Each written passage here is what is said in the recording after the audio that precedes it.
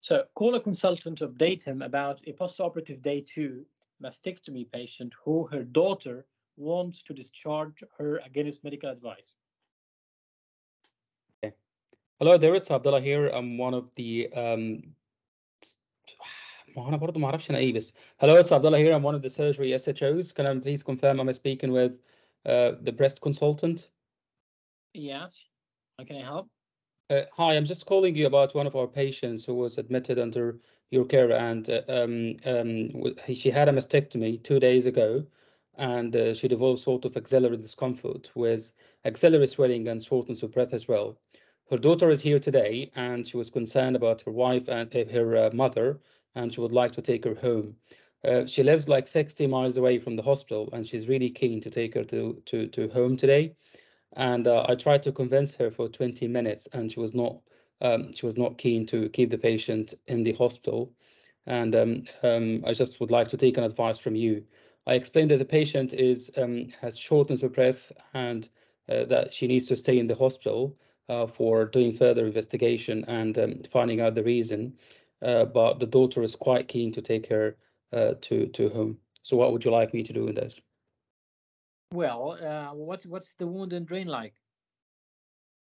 I'm unsure about the wound. I'll need to go and check again and look at the wound because I haven't seen the wound myself. But what I can see from the notes, that she has some sort of axillary swelling and shortness of breath as well. Anything else about the drain? Um, We have a drain in. Why we have a swelling? The drain should be draining, isn't it? Okay, so does this patient have sufficient capacity to make her own decision? yes, the patient does have capacity as per the notes, and she's able to consent. But like I said, the daughter is really keen to take her home. That's fine. Did you manage to talk to the daughter at all about that and to talk to the patient regarding staying? I didn't speak with the patient, but the daughter, I had a conversation with her for 20 minutes, and she's very keen to take her home. All right.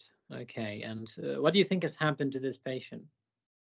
So I think it's a day 2 post-operative with shortness of breath and axillary swelling. I'll be worried about a pulmonary embolism in the first instance. I would like to get an ECG done for her and consider a scan on the deep venous system, and also maybe a CT, pulmonary angiogram. I'll also need to rule out atelectasis or pneumonia, and the patient also has a background of COPD, and I'll need to rule out if this is an acute exacerbation of COPD or not. Okay. This is for shortness of breath. Anything else other than the shortness of breath of this patient? Um, okay, now I remembered when you asked me. So the drain, yeah, I'm sorry, you asked me about the drain. The drain has 90 mil of blood in the drain. So that's the only thing else that I can find in this patient. All right. And what do you think is blood happening? Well, it could be a secondary hemorrhage from the wound. Secondary Um, hemorrhage in the second day. yeah, yeah. What's the secondary hemorrhage?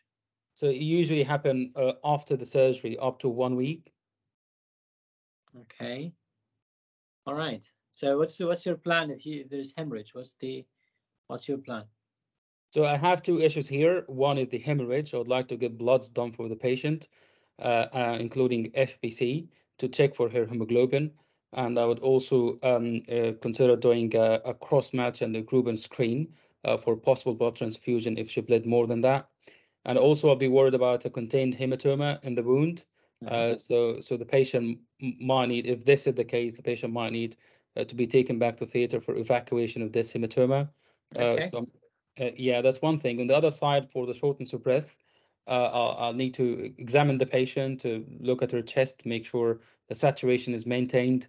And if it's not maintained, I'll get an ABG done for her and put her on oxygen. I'll make sure that she's being resuscitated by fluids. And if she's a spike in temperature, I'll give her antibiotic as well. And also, I'll need to examine the calf muscles to look for any deep venous system thrombosis. And after this assessment, I'll consider getting a CT pulmonary angiogram or a chest X-ray based on how she's doing on my assessment. Okay. I'll do a formal VTE assessment as well, just to make sure. But obviously, the patient is high risk because she had an active cancer and she's post-operative as well. So I Okay. think CTPA might be needed at this stage. All right. So, and what do you do if the insist on going home? So, well, I spoke with her for 20 minutes. I will do my best to speak with her again and to explore more reasons why she's insisting that her mom should go home today. And I also will explain that the current patient condition and that she needs a stabilization, and this is quite important to keep her in to get the investigation before discharge.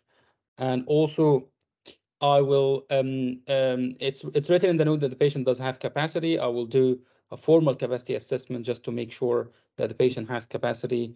And if the patient has capacity and wanted to stay in the hospital, that's fine. If she has capacity and wanted to go home, I will ask her to sign a discharge against medical advice.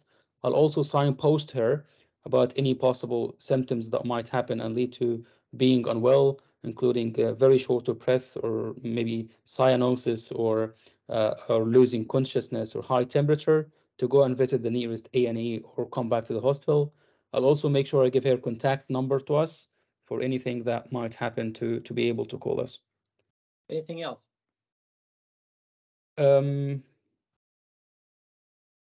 That's what I can think of at this stage. That's fine. All right. Thank you very much. Thank you. Thank you.